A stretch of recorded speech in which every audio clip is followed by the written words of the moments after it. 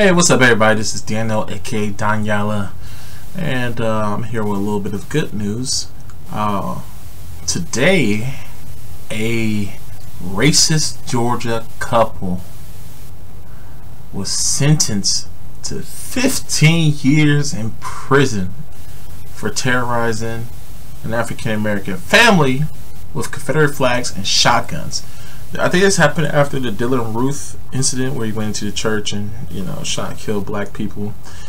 These racist, evil pigskin, I don't even want to call them crackers because that gives them some type of power with it. Because cracker refers to a white person cracking a black person with a whip. Nah, pigskins, cave apes, cave monkeys, pale translucent vampires, whatever you want to call them. Other than, giving that a little bit of power. These people went up and terrorized his black family after that shooting happened. Of course, a bunch of those people who were killed in that church were nothing but coons anyways. But just the fact that they feel like they can kill black people, they may end up killing some good, righteous black people. But in this case, it was, of course, these white people went up there, terrorized black people, and sentenced to 15 years of prison. Watch this shit. This shit's hilarious. Let me turn this volume down a little bit. In July of 2015, just weeks after the Charleston church massacre, a large group of people drove up to the party in Douglasville in trucks flying Confederate flags. The child's mother says the group walked up to her property and threatened her family. The people accused in the case said the confrontation started when someone at the party threw an object at one of the trucks. But the mother's accusations and video of the incident were enough to charge several people with violating Georgia's street gang terrorism law. So these white people, they try to flip it and try to say that the black people threw something at the truck and that's what happened. Well, unfortunately for these I'm sorry, this type of shit makes me happy because these evil fucking crazy ass pigskin retards are getting exactly what they deserve. I wish that we can get justice like this more often, but it doesn't happen. It almost seems as if black people have to live for white people to get punished.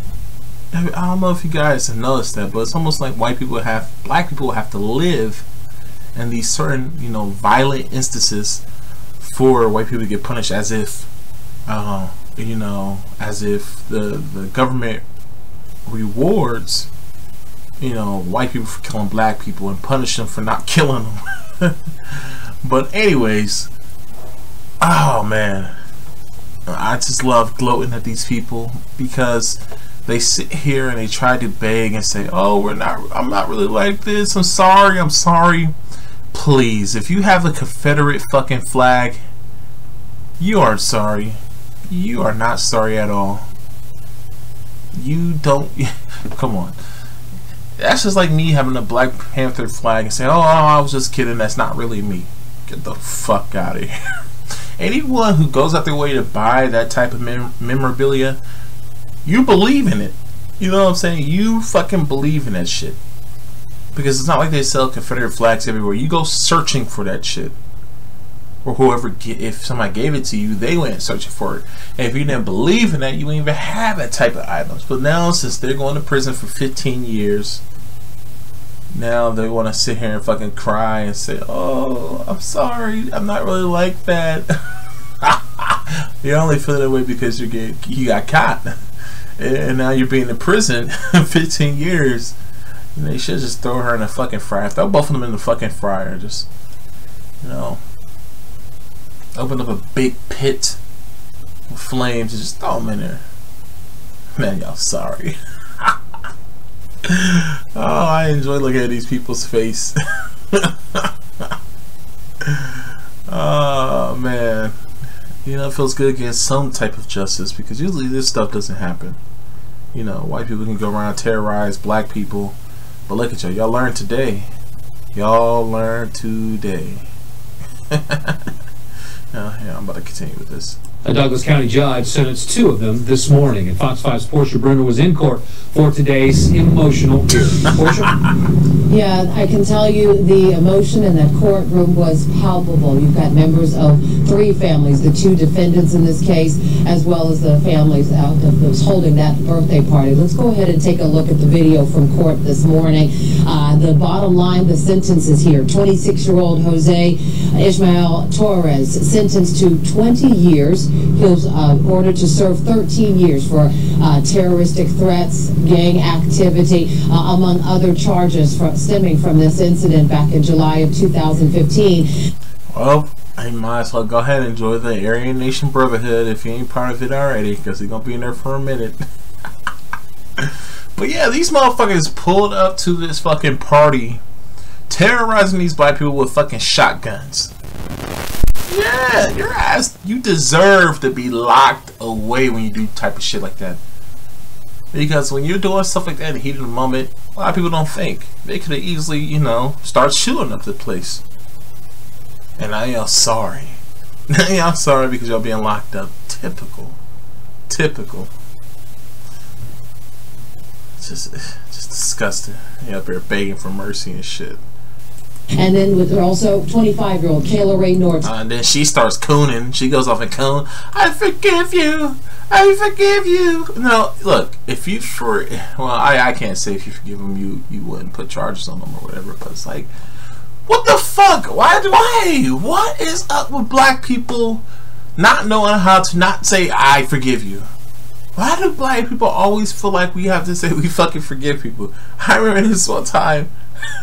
I remember there was this show that I watched. I watched like a little clip of the show on YouTube, and there was this black woman, this sister who I think she like, I think she robbed this white woman. I can't remember what she did to her.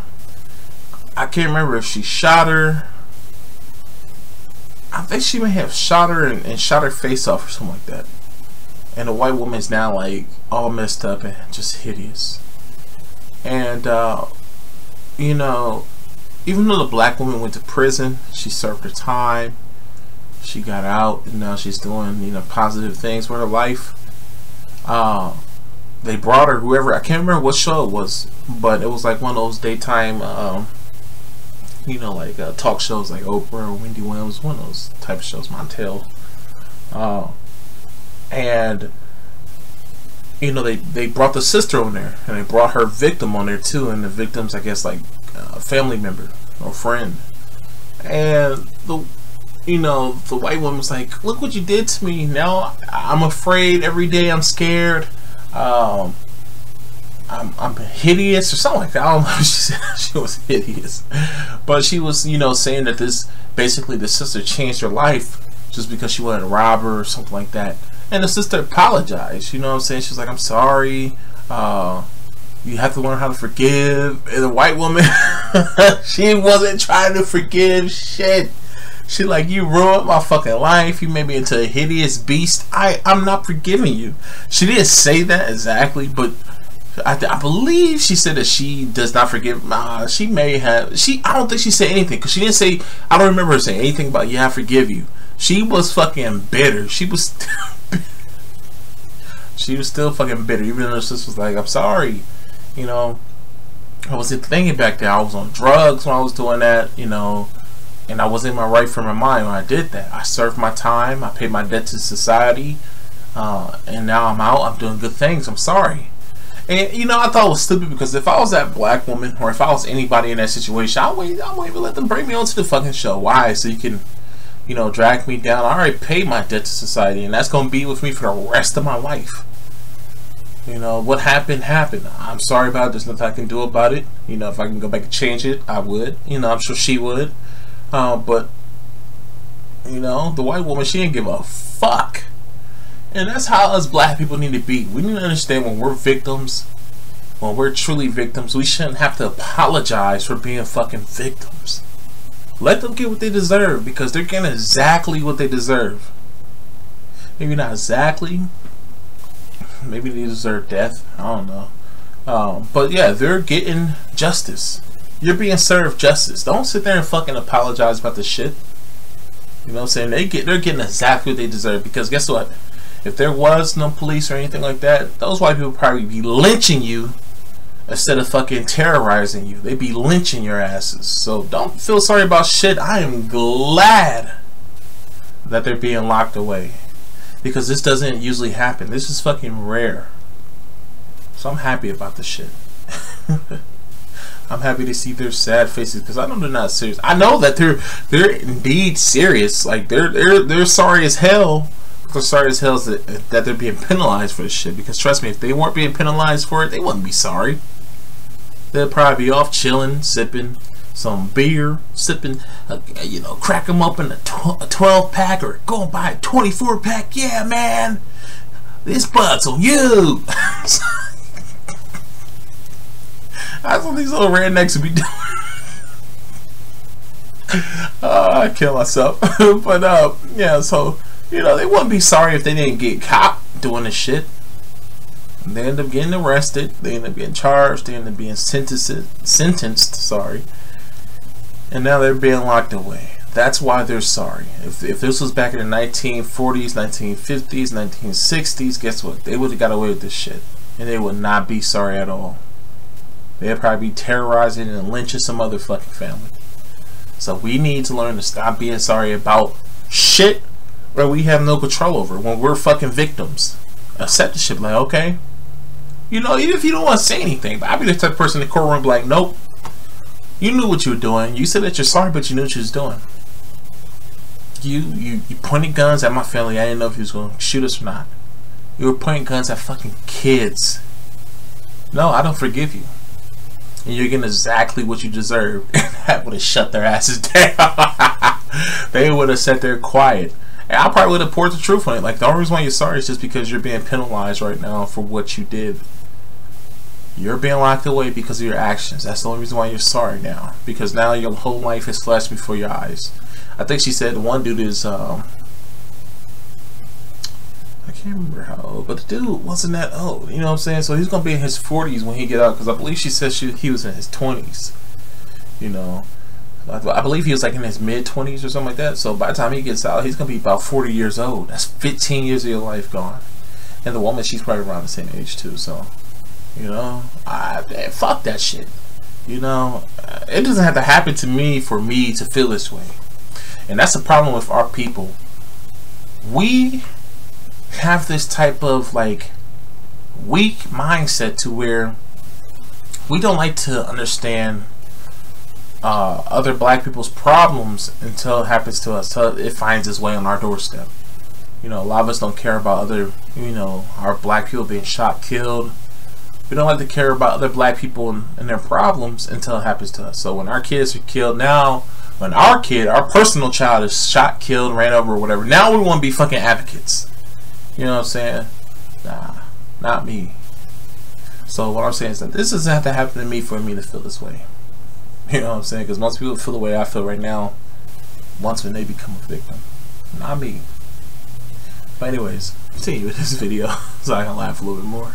And sentenced to 15 years with 6 to serve. She actually stood up and apologized to the family for her role in what happened that night when that convoy. Nah, we're full screen, but I'm not. I'm sorry, man. I do kind of feel wrong by laughing at them, but yeah, y'all fucked up and y'all young too, man. She look like she's like in her 30s and shit, like her mid 30s and shit. But you know, white people, they age bad. I think this guy, yeah, I think she said that he's 26. This dude look old as fuck for 26. He look 26. He look like he's like 30 fucking 5 or some shit. Pickup trucks with people carrying Confederate flags and shotguns pulled up to their home and pointed weapons at the children and the other people at the party. At children. These fucking rednecks came up there with Confederate flags, pointing shotguns at fucking kids. And you forgive these people? Oh, hell no. Nope. Not at all. She said. But I do accept responsibility for what I've done. I know I was in the wrong. We all know that you were in the wrong. What the fuck does that mean? You knew you were in the wrong? Well, guess what? So do we. Does it make anything better? No, it actually made things worse. Look at it, this devil. That's devil. Yeah. That's not you. That's not you. Get the fuck out of here, man. When you're doing shit like that, that shows your real fucking self. Really, it does. When you do dumb shit like that, I mean, nobody just randomly goes out there and buy Confederate flags. Nobody does that.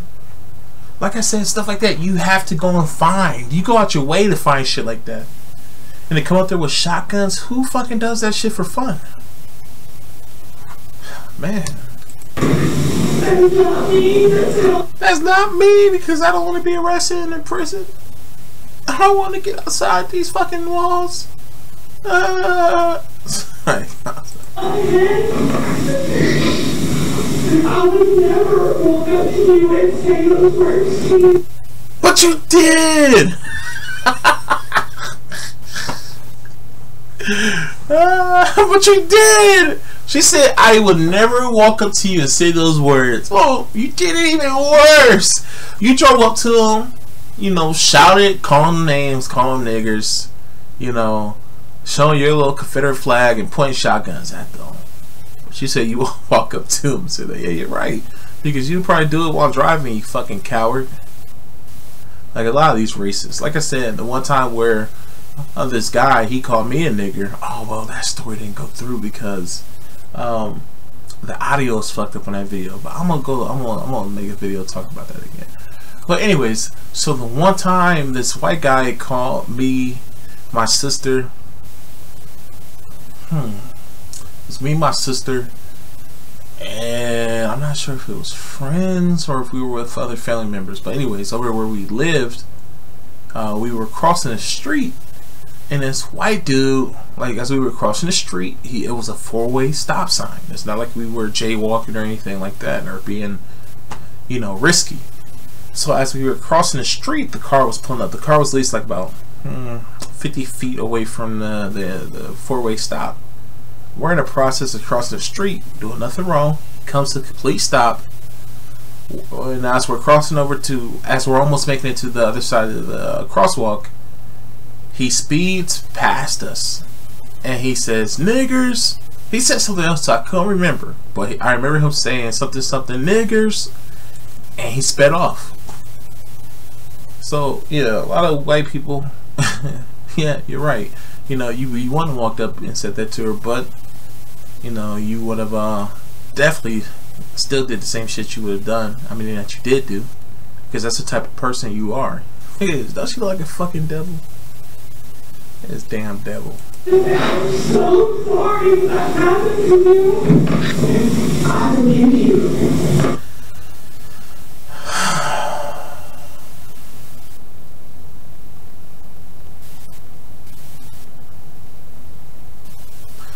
I had to take a moment of silence for this coonish fucking behavior, man, because I let mine die a long time ago. That coon fucking behavior, mine's died a long time ago.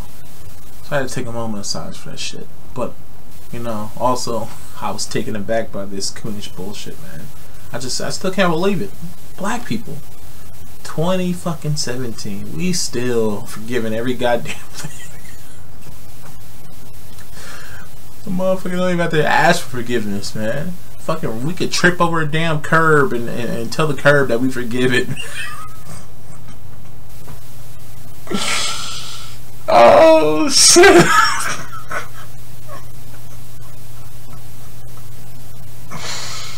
Oh, I'm sorry, man. I know, back from laughing, man.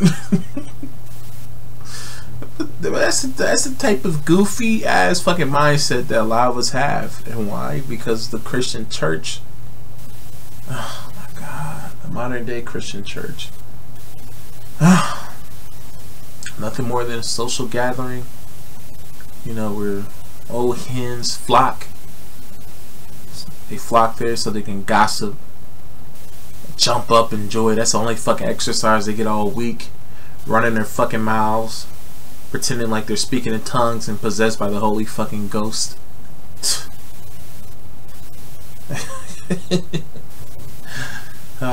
If you really follow Christ, like I said before, you know, you're gonna find you a Hebrew Israelite community out there. Most of them are true followers of, you know, who people ignorantly call Christ, and the Most High, you know, the God of the Bible. I put quotes around God, but the God of the Bible. The reason why I put quotes around God is because God is a pagan word, but the Most High, Yahweh.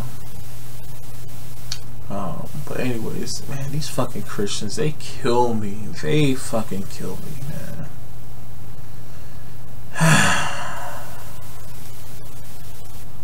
Oh man. Anyways, I forgive all of you. Do you really mean that, or are you just, you know, saying shit?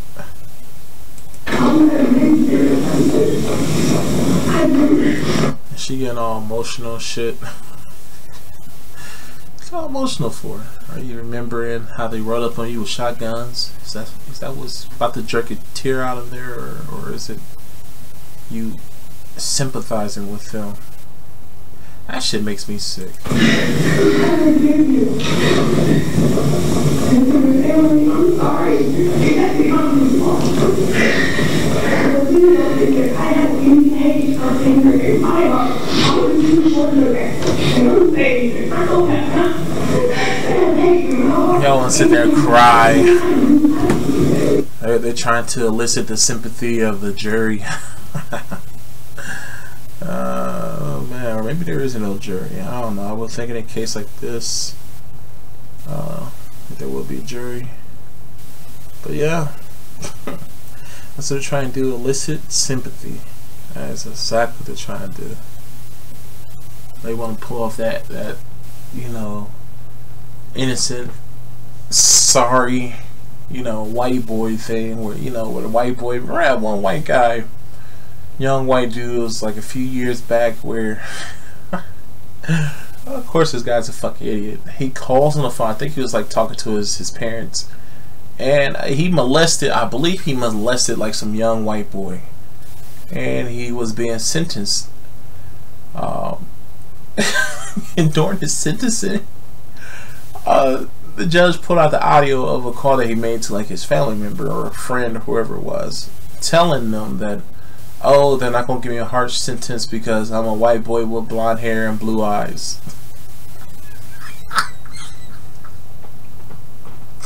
And they played that shit back to him during the court proceedings. Yeah, I can't remember, but I remember this dude. I believe he got like over 10 years in prison for that shit.